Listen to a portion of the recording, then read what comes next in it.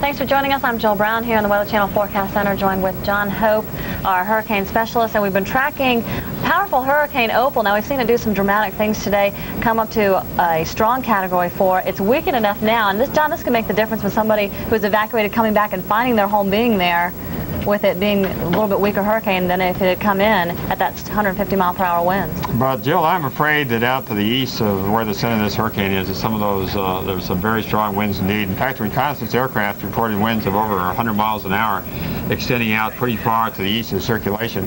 And we just had a report here from Herbert Air Force Base that the wind has gusted to 144 miles an hour.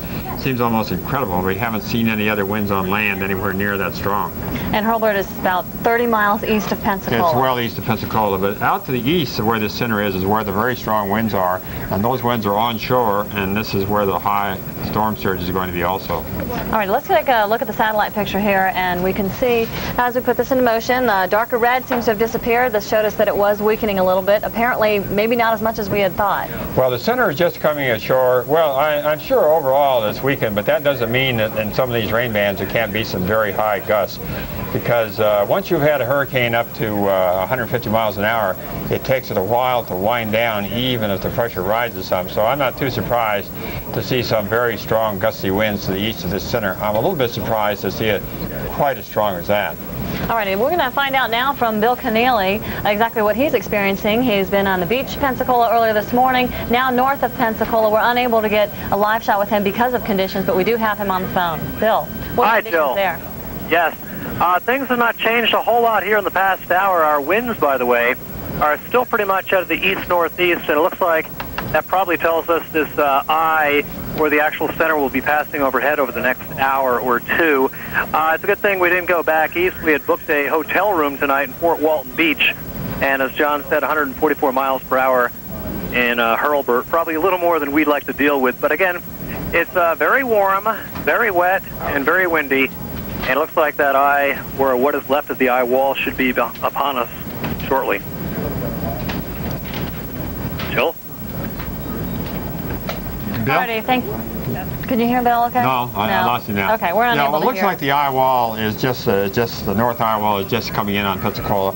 We have a new position now from the Hurricane Center at 6 p.m. They put the 30.2 and 87.2, and that is just south of Pensacola. So for all practical purposes, the center of the eye of the hurricane is making landfall right now. Let's go ahead and take a look at the stats. Now, this is the latest information that we have. We'll be updating this frame with the information you just gave us. But some of the important things on here: winds 125 miles per hour. We've seen them gusting higher, so we might get some gusts that are higher than that. Pressure is 944 millibars, and that has come up a little bit in the last few hours. Yes, it has. Earlier on this afternoon, it was 940, so it's up 4 millibars. So this is it now. It's not going to get any stronger. So whatever we have, whatever strength this hurricane has, that is the strength it has as it makes landfall. Alrighty, and at this point, next couple of hours will be critical. We'll see the strongest winds coming in across Pensacola and areas to the east, and this rain, of course. And very heavy rain. The rain's not about to end, and then there will be some period of calm. It's a little bit difficult to tell how long that's going to be because the eye is not very well formed anymore at all.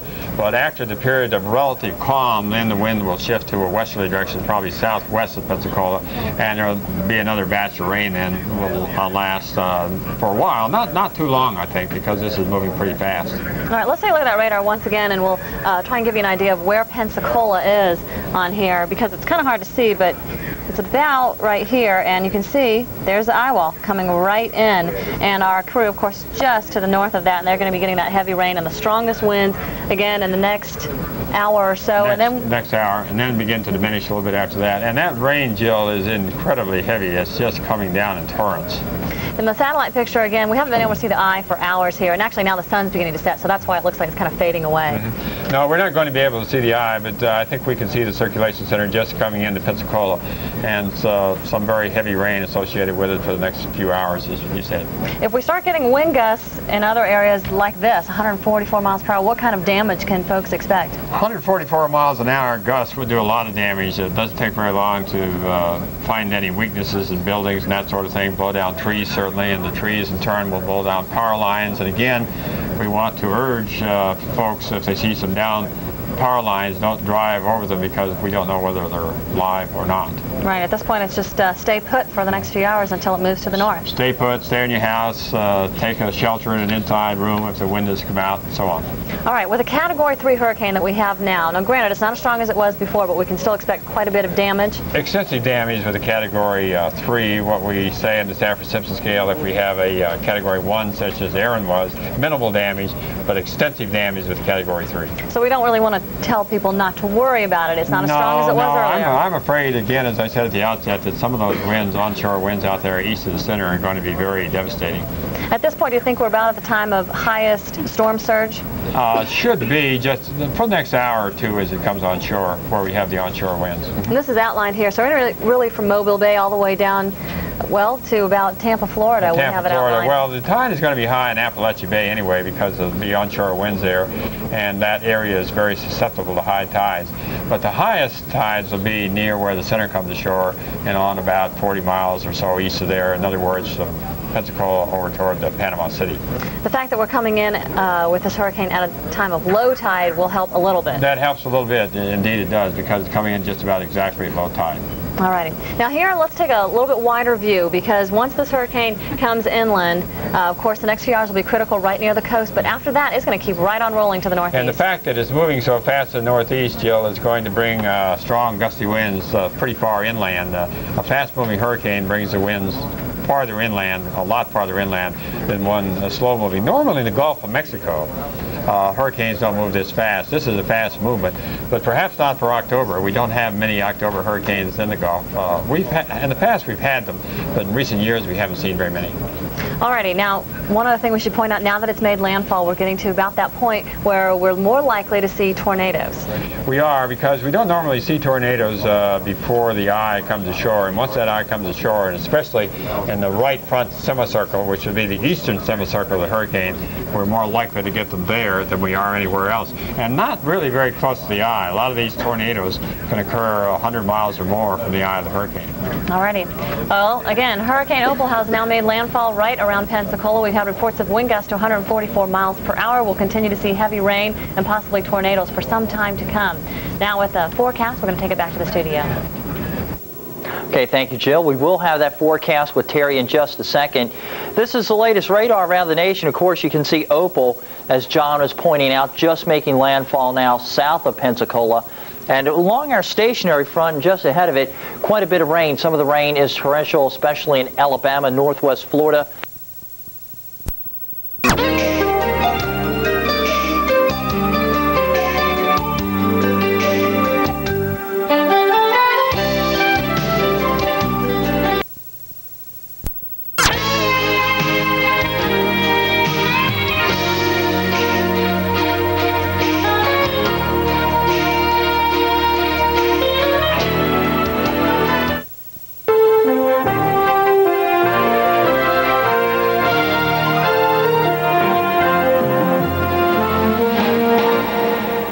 Hurricane Opal attacks the Florida Gulf Coast. Fortunately, though, no Camille. It was earlier a Category 4 hurricane, very dangerous storm. Now just a Category 3, but we're still looking at extensive damage and serious coastal flooding.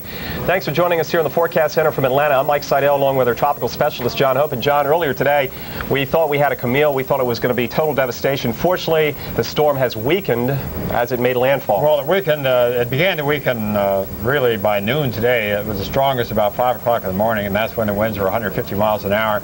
But right after that, it began to weaken some. We had this very small eye. The eye was only 5 miles in diameter, and that's really an unstable situation in the atmosphere. It can't sustain itself with an eye that small. And so what you usually have is some sort of a cycle where that inner eye will disappear, the eye will spread out, you'll have a larger eye, and then it goes back many times to the smaller eye. But this time, before that could happen, the storm made landfall. Fortunately, and our very own Bill Keneally has been in the thick of it along the Gulf Coast. Fortunately, he's in Pensacola. The worst has been east of Pensacola. Bill, it looks like it's almost a pretty decent evening now there in Pensacola. Mike, it looks like our clouds are now moving from northeast back to southwest, but we are seeing some breaks. You can almost envision some blue higher up there, so I think definitely the worst is over, and our surface wind is definitely now from the northwest, so I think we're implying a drier wind direction. Okay, we're here with Dale Holmes. He is a seasoned veteran of hurricanes. Dale, how'd this one stack up? Well, it wasn't near as bad as we thought it would be. Okay, and you've been here how long? 22 years. I was born here. So. 22 years, so you've been through, I would guess, Hurricane Elena and also a very powerful hurricane back in 1979, Hurricane Frederick. Do you remember that one? Yeah, I do. I was real little. I remember siphoning gas out of the car to put in the Coleman stove. Maybe the day afterwards. Okay, again, Dale, we continue to see things improving now. I guess you guys are about ready to pack up and head home. How far away are you from here? We live about 1.5 miles. A mile and a half? Just north of here. Okay, well, you take it easy and watch out for the down power lines. Looks like things are probably in better shape. Again, we're talking with Dale Holmes here at the Lipscomb Elementary School, and we are north of Pensacola, not far, maybe a few miles north, and we're about 12 miles due north of the actual Gulf front. Mike? Bill, have you talked with any emergency management officials concerning reports of damage coming in from the areas along the coast east of the eye wall of Hurricane Opal? Do you have any reports of what's happened so far? No, Mike, we have not. I've only talked to the Escambia County folks, and once again, the information they have is barely trickling in from the Barrier Island, which takes in the areas from Gulf Breeze on across into Pensacola Beach itself. But I suspect, as John Hope mentioned, over by Hurlburt, we had winds as high as 144 miles per hour. That news cannot be good. And Bill, we have winds reported 115 miles an hour at the Eglin Air Force Base in Valparaiso. But where you are there, we're definitely getting a northwest wind now, and the pressure is rising. So that means things will get better. Right, John, I suspect that the folks over there by Eglin Air Force Base as well as Hurlburt Field, they were probably actually in the actual eye wall, and I suspect that we missed it by a few miles as it passed to our east. Okay, Bill Keneally, hunker down there. It looks like you're out of the worst of it. We'll be checking back with you live from Pensacola. That's Bill Keneally and our Weather Channel team on the Gulf Coast of Florida. Now back here in the forecast center, joined by our tropical specialist, John Hope. And John, let's take a close look now at the radar, because we can see the eye wall, and we've had reports of twisters as the eye wall now is moving north-northeast into extreme southern and south-central Alabama. Well, that's what we were afraid of, that there will be twisters. This typically happens once the eye comes ashore. We don't normally see that until the eye does come ashore. So we wouldn't be surprised. But we see the rain really ending along a large section now of the Gulf Coast, all the way from Mobile to almost to, well, just about to Panama City, actually. Still very heavy rain spreading up into Alabama, and that's going to be spreading up into southeastern Alabama and into the western part of Georgia as this storm moves on to the north. Still at a good clip. It's moving about over 20 miles an hour. And we want to remind the folks that because of the circulation, the winds are blowing offshore around Mobile Bay, so they probably had no real problems as far as tidal surge. No, I don't think they did. They wouldn't have any problem with tidal surge where they have offshore winds. You'll also note, Mike, on the radar that doesn't seem to be very heavy precipitation to the south of the eye at all. And checking some of the observations, rainfall total so far about 5 to 6 inches in Milton and around Mobile and Pensacola seems to be the rainfall. Here's our latest advisory in. Opal still a Category 3 hurricane, so it's stronger than Aaron, and I would assume, you can correct me on this, the strongest hurricane to make landfall on the Gulf Coast since Camille? Well, no, it probably wasn't very much stronger than Eloise of 1975 or Frederick of 79. It was much stronger earlier this morning, but by the time it made landfall, it was not. And it's still clocking along north-northeast at 22 miles an hour. And what is the fact that it's moving so fast, is this going to cut down on the damage, the rainfall, the storm surge? Well, that won't affect the storm surge very much. The storm surge should have kind of peaked out by now, although it'll take several hours for it to recede. The main thing is with this fast movement toward the north that the hurricane force winds will extend inland a little farther than we normally see. But I don't think, since it wasn't as strong when it came ashore as Hugo was. You know, in Hugo, we had hurricane force winds all the way from Charleston, South Carolina, on up to Charlotte, North Carolina. This time, I don't think you'll have hurricane force winds extending beyond southeastern Alabama and southwestern Georgia. And once again, those heavy rains now moving up to Birmingham, Atlanta tonight, eventually Charlotte, Asheville, in through the Ohio Valley. Saffir-Simpson scale tells us that the hurricane now is a Category 3, not a Category 4. And if you want to describe the damage, John, not extreme, but extensive. Well, we would expect extensive damage, but again, I don't think there was very much damage in Pensacola because it turned out that the eye went just to the east of them, and the strong winds didn't extend very far to the west at all, especially this afternoon. But we did notice that strong winds extended well out east of the hurricane, out about 100 miles or so. And the storm surge still indicated to be as high as 10 to 15 feet in some of these areas. Again, fortunately around Pensacola and areas to the east, hitting at low tide, the hurricane making landfall at low tide, which shaves a couple feet off the high water mark. That helps some. So any significant storm surge would be east of Pensacola. And the rainfalls will continue, and the high tides, there they are. Apalachicola coming up a little later on this evening at 9:16. Pensacola, your high tide has occurred, or rather your low tide has occurred, so the tide's going to start coming in. But fortunately now you have an offshore wind from the north and northwest. And once again, it's making landfall, and we have to worry about rain bands north of the center and over in the Florida Peninsula. You see those bright colors, and because of that, the Severe Storms Forecast Center has issued another tornado watch. Both of these watches are in effect until midnight Central and 1 a.m. Eastern Daylight Time. We'll be following that. That is probably going to be the big story, the possible tornadoes and the rainfall all the way up through the Ohio Valley and New England between now and the weekend. A lot of rain extending well up to the north before all is said and done. And we'll have more live coverage. Bill Keneally on the beach or near the beach in Pensacola, Florida. Now check on your weekend forecast. Here's Janetta Jones. Yeah, we are going to talk about what you can expect tomorrow, and want to remind you the tropical storm and hurricane forecast positions provided by the National Hurricane Center in Miami, Florida. And by tomorrow morning, rush hour traffic could be very, very treacherous in Atlanta. We could be looking at some roads closed and some creeks up above their banks because of all the flooding rains, not to mention the tropical storm force winds that are expected, gusting up to 50, maybe even 60 miles per hour. It's still going to be at a tropical storm status is what we're thinking right now, and upon you in Alabama, Tennessee, and Georgia. All of this rain will be rushing on northward through the Appalachians into the northeast, and at the same time we're going to be dealing with this next frontal boundary that will be providing you with snow and wind and rain in the plains. But the big story will be the rains in the northeast. Look how quickly that storm system is moving, and that's actually good news because then no one will see torrential rains for long periods of time. But